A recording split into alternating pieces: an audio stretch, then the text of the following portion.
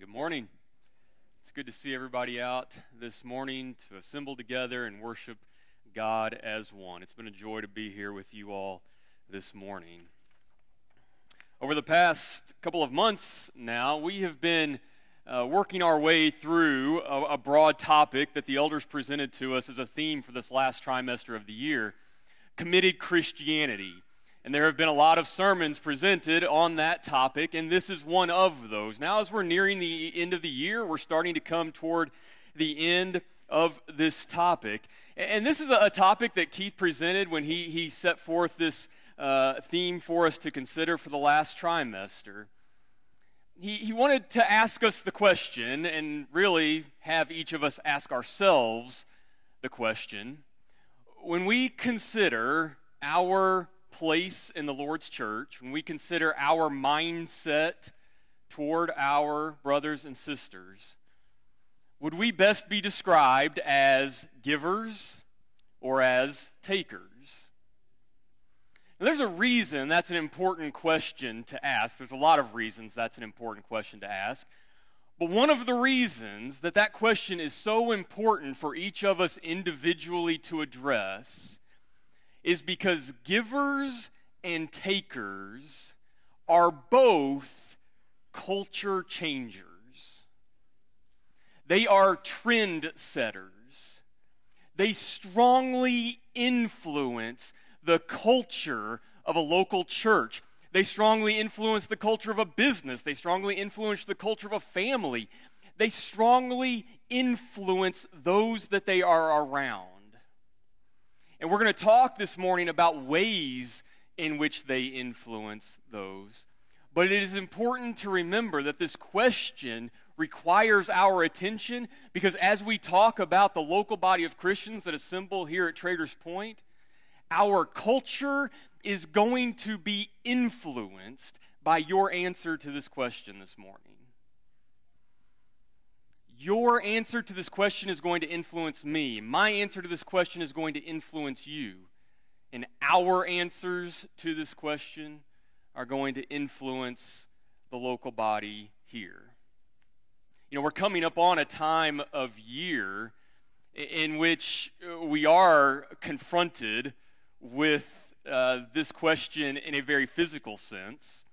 When you think about the holiday season and gifts being exchanged, we realize that this time of year promotes within us a sense of giving.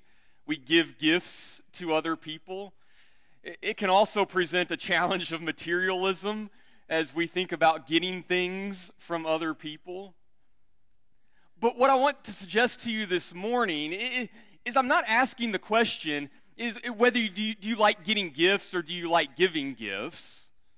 That may be a symptom of what we're talking about this morning, or that may be an indicator of what we're talking about this morning. But when I ask you the question, are you a giver or a taker, I am asking the question, what is your mindset around these things? Where is your heart when you think about being a giver or a taker? One other just point of clarification as we begin. There are always going to be times in our lives where we need something from other people. I may need your help spiritually as I seek to work through something. Or perhaps physically, if we come upon hard times or we're sick or those types of things. And we need help from other people. Again, that is not necessarily what we're talking about this morning. We are put in each other's lives to help one another when that help is needed. But what is your mindset? How do you approach your life? How do you approach interactions and relationships with other people? That's the question that I want us to address this morning as we consider whether we are a giver or a taker and what changes we may need to make. So let's talk about what each of these are. And then we're going to spend the remainder of our time looking at some biblical characters and some of the characteristics that are shown to us in Scripture of each of these types of people. But as we begin this morning, now when we think about givers, here are some things that I want you to keep in mind. A giver is someone who has the heart of a servant. A giver is someone who is humble in nature. They're always thinking about someone else. They are selfless in the way that they approach life, in the way that they approach the world. They are selfless. They're always looking out for others' best interests. They are generous with their time, with their energy, with their money. They are loyal. They're not going to turn their backs on their friends in a time of need. They're going to be there. They are loyal. They're hard workers. And they're always asking the question, what can I do for someone else? And that leads them to the conclusion that as a giver, I owe everything that I have to God. As Keith pointed out at the table this morning as he was talking about our giving, givers understand that we are simply stewards and that anything that I have, I owe to God. But on the other side of that, here are some characteristics to keep in mind when it comes to takers. And you'll notice that they are oftentimes very much just the opposite of what we see in the givers category. Instead of being servants and selfless, they are selfish. It's all about them. And when everything is all about you, and when you are selfish, that leads to worry. That leads to anxiety. They're lazy, not hard workers, proud, and unlike the givers, instead of asking, what can I do for someone else, they are asking, what can someone else do for me? And so that leads to the mindset that instead of me owing everything that I have to God, I view the world as owing me. Givers and takers. Which are you? And what are some areas in our own lives where we need to make some changes? Let's look at some biblical examples together to further unpack each of these. And we're going to start with some biblical examples of takers. Now I'm going to have on the screen behind me some passages of Scripture for each of these. We'll look at some of them together. We're not going to read all of them. The first one, you'll see very much why, because it's multiple chapters long. We're not going to read all of these together, but if you'd like to take some notes and look at these later on your own, you are welcome to. The first taker that I want to draw your attention to is King Ahab. His story takes place in the book of 1 Kings, and really chapters 16 through 22 tell us the story of this wicked, selfish king. Look specifically with me in chapter 16 of 1 Kings, and beginning in verse number 30, look at what is said about King Ahab. Now Ahab, the son of Omri, did evil in the sight of the Lord more than all who were before him. And it came to pass as though it had been a trivial thing for him to walk in the sins of Jeroboam, the son of Nebat, that he took a wife, Jezebel, the daughter of Ethbaal, king of the Sidonians, and he went and served Baal and worshiped him. You can follow the story of Ahab throughout the text that I just gave you, and what you'll find is a man who is all about Ahab. That's what his entire life is about. His entire life is about power. His entire life is about wanting.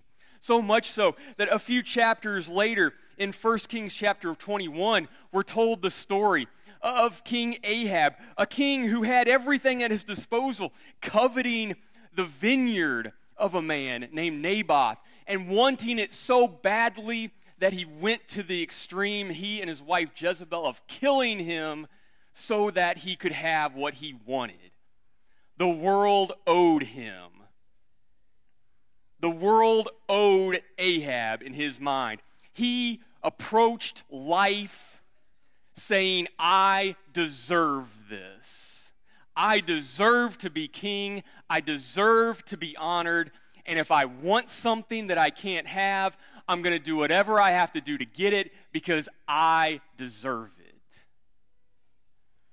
He was a proud man, a selfish man, a self-centered man, a taker. Did he influence the culture of the people around him? He absolutely did. Certainly as king, he had power and he had authority. And he used that taker mindset to influence others around him in the same way. And as such, he led many away from God in his time as king because of the mindset that he had.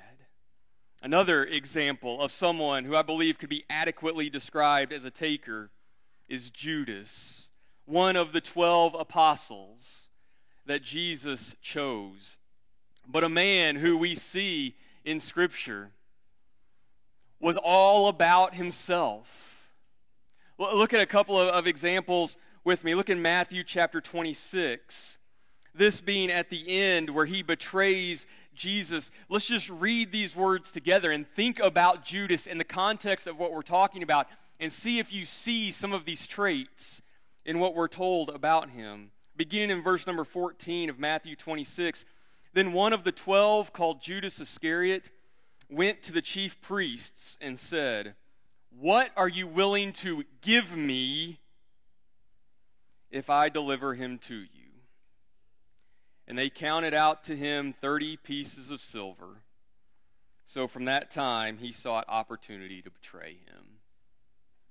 What are you willing to give me? When you think about Jesus calling the apostles, he talked to them about the fact that following Jesus meant leaving all behind. That following Jesus meant forsaking many of the earthly possessions that they may have had. That was part of following him. And Judas looks around and he says, well, the world owes me something. The world owes me something. Look at all I've given up for this guy. What's in it for me? Greed, disloyalty, betrayer. And like Ahab, a mindset that screams, I deserve this. The last example of a taker that I want us to consider is Ananias and Sapphira in Acts chapter 5. We won't go and read that this morning, but you can reference that if you'd like. It's probably a story many of you have read before.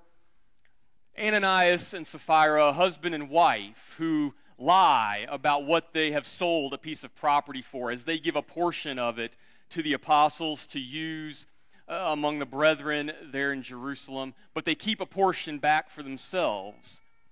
But they do so in a dishonest manner. They lie about that. And even the point is made there in that text, listen, while this property was yours, you could do whatever you wanted to with it. Nobody was making you sell it and give it to us. It was yours. But you lied about it to make yourselves look generous. They looked from the outside as a giver, but their mindset and their heart screamed taker. We see greed, we see dishonesty, and similar to what we've seen in Ahab and Judas, I deserve this. I worked hard to get this land or this property. I deserve to keep a portion of that. What's in it for me? And of course, as we look at all three, I guess technically four, of those people, those examples on the screen behind me, I want you to just take a moment and think about the outcomes for each of these people. Ananias and Sapphira struck dead because of their dishonesty and their greed. Judas, in embarrassment and regret, hangs himself. Ahab and Jezebel, for that matter, meeting gruesome and untimely deaths, full of pain, full of agony, because of the decisions that they made. Being takers in the eyes of God is not something to be taken lightly. God hates this mindset. It goes against everything that He is and everything that He wants us to be. Now, I will give you that the examples on this screen perhaps are on the extreme nature of what we're talking about this morning. But I would also challenge us to recognize how easily it would be for us to begin to have some of these same thoughts and some of these same mindsets as we approach the world around us, as we approach the physical things that we have in our possession, as we approach the relationships that we have with others. We are not above falling into some of the same traps that we see these individuals falling into. Well, let's look at some givers. Let's look at the other side of this equation, and let's look at some biblical examples of givers. And the first one that I want you to look at in Mark chapter 12 is a story that we see of a woman who comes to give at the temple treasury. And Jesus watching her, let's just read this together beginning in verse number 41 of Mark chapter 12. Jesus sees this poor widow come to give. And I want you to listen to how he responds upon seeing what she puts into the treasury. Beginning in verse number 41 of Mark chapter 12.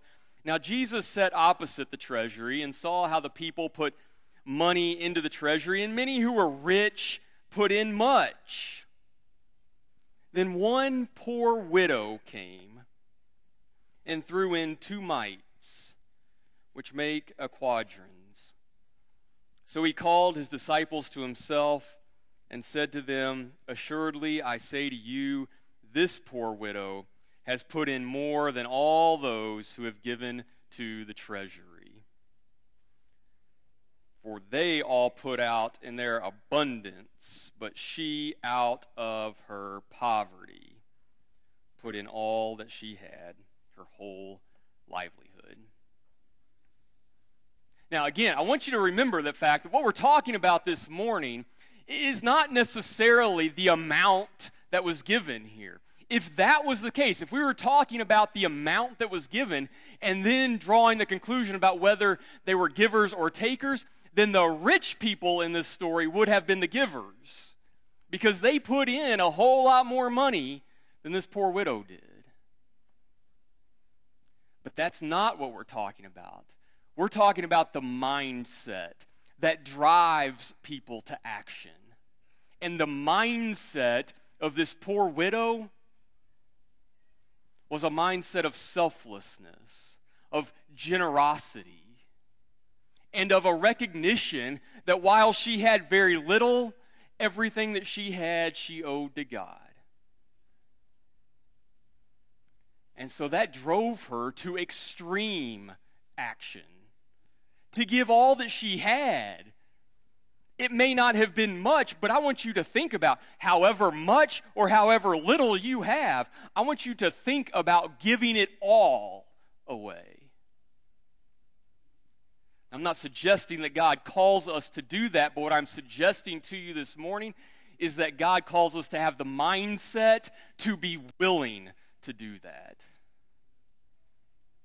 And to recognize that everything I have, I owe to God. And my full trust and faith is in Him. Another example is the Apostle Paul. We can look at a couple of examples together. Let's turn to 1 Corinthians chapter 9.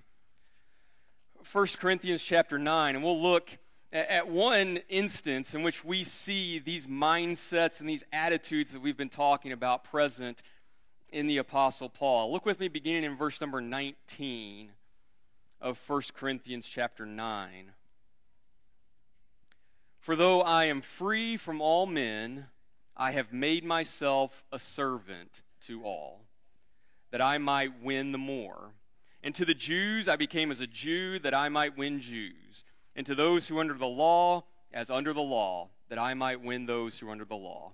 To those who are without law, as without law, not being without law toward God, but under law toward Christ, that I might win those who are without law.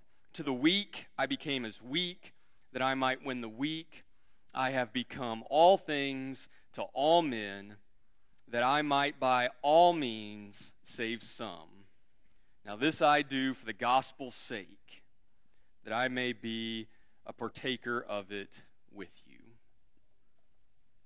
Now, that is the very definition of a giver right there. Someone who recognizes that the most important thing are the souls of those around me. And so I will do and I will give whatever I have to do and whatever I have to give to help save those souls and bring them to Christ. Paul was a man who was trained up to be a very prominent Jew. He was on track to be very successful and very highly regarded and very influential among the Jews. And he gave all of it up to follow Christ, to become whatever he needed to become, to whoever he needed to become it to, so that he could save as many as he could and bring them to Christ. Humble, tireless in his efforts, a teacher, and similar to that widow that we just talked about, one who recognized that because of what Christ has done for me, I owe it all. And he was willing to put that into practice in his life. And then lastly, the ultimate example. The ultimate example of a giver. One that who in every way gave everything for us. And we could spend a long time looking at all of the passages of Scripture that talk about and illustrate just how much Jesus gave. I'm going to turn your attention to just a couple. In Mark chapter 10, for instance. In Mark chapter 10, and look with me beginning in verse number 41.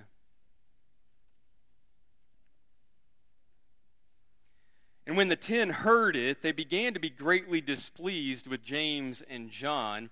James and John had asked a question further up in the chapter about who was the greatest, and can we sit at your right hand in glory? So this is a response to that. But Jesus called them to himself and said to them, you know that those who are considered rulers over the Gentiles lord it over them, and their great ones exercise authority over them. Yet it shall not be so among you. But whoever desires to become great among you shall be your servant. And whoever of you desires to be first shall be a slave of all. For even the Son of Man did not come to be served, but to serve, and to give his life a ransom for many. The Son of God left heaven to be a servant. He left the very place that the disciples think they're talking about and want to be at. He left the throne of God. He left heaven. Not to come to earth to be a king, not to come to earth to be some wealthy leader of the Jews and to lead the revolt against the Romans that many thought he was coming to do. But he left to be a servant and to be a ransom for many.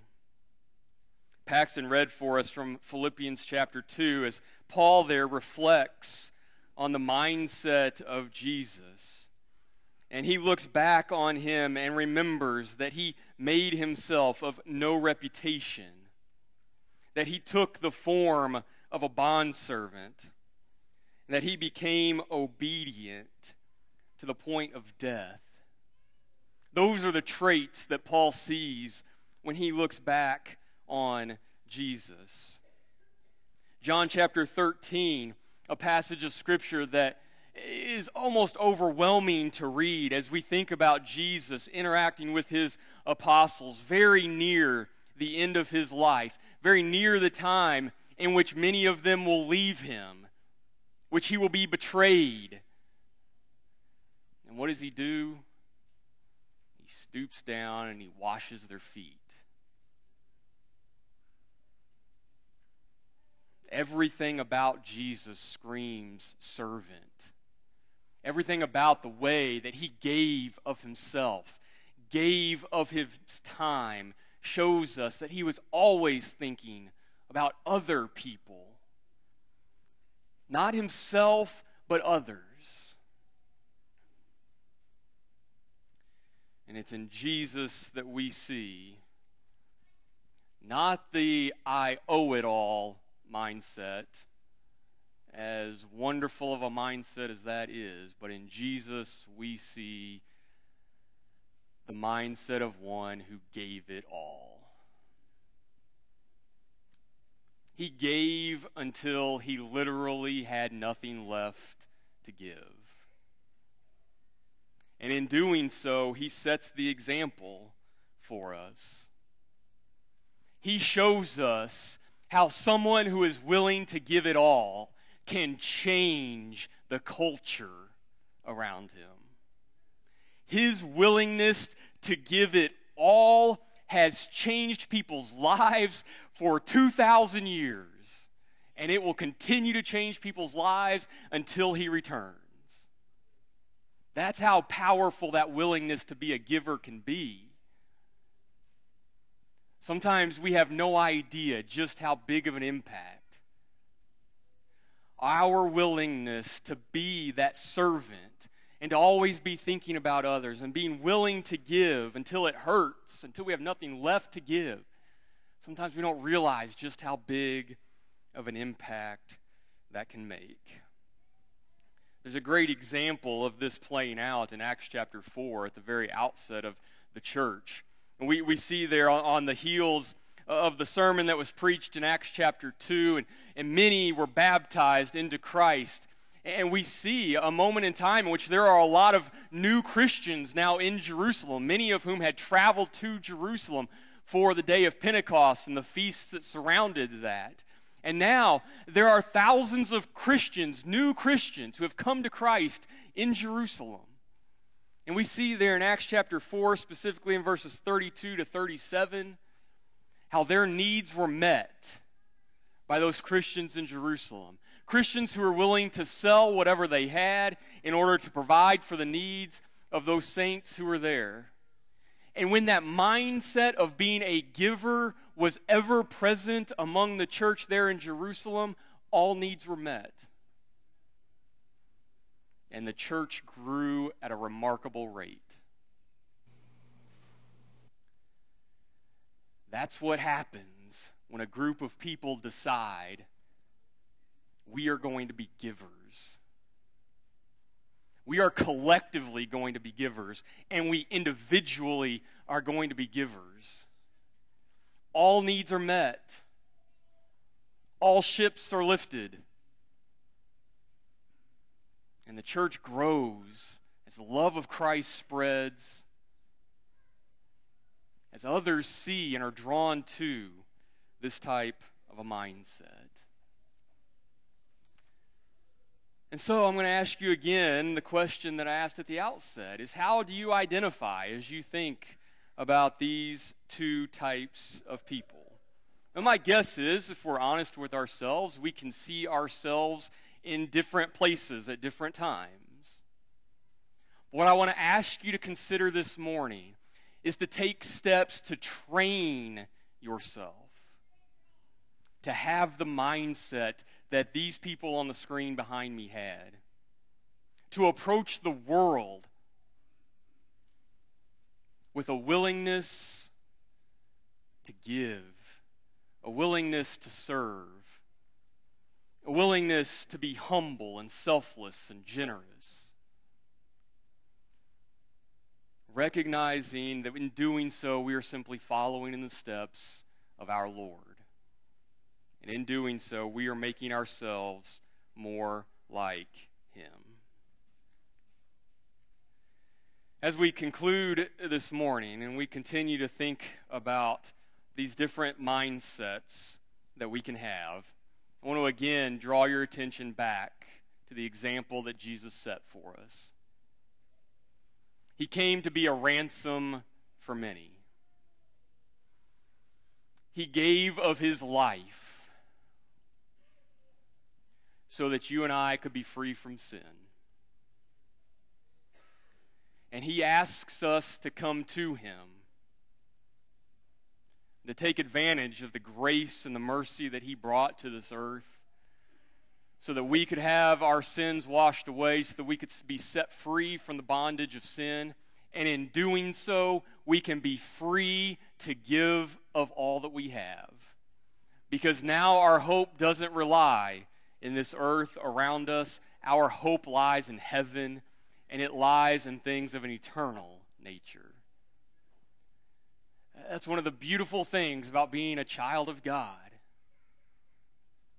is that it frees us to be some of the most generous, most giving people that this world has ever seen. Because we have been freed from that bondage of sin, and we walk in the footsteps of our Savior. And so if you're here this morning and you haven't become a child of God, I want you to consider the freedom that is to be found in doing just that. The freedom to give, the freedom to serve, the freedom to love that is found in Christ. And he is patiently waiting on as many that will come to come be a child of his. And we'd love to help you do that this morning. If you've done that in the past, but maybe you've thought about some of the things we've talked about this morning, and maybe you realize that my life doesn't align with Christ's and some of the other examples that we talked about the way that I would like it to. As I mentioned at the outset, we're here to help one another. We're here to support and encourage one another, and we would love to help and support and encourage you in any way that we can. So if we can help you in any way, please come to the front and let us know how as we stand and sing.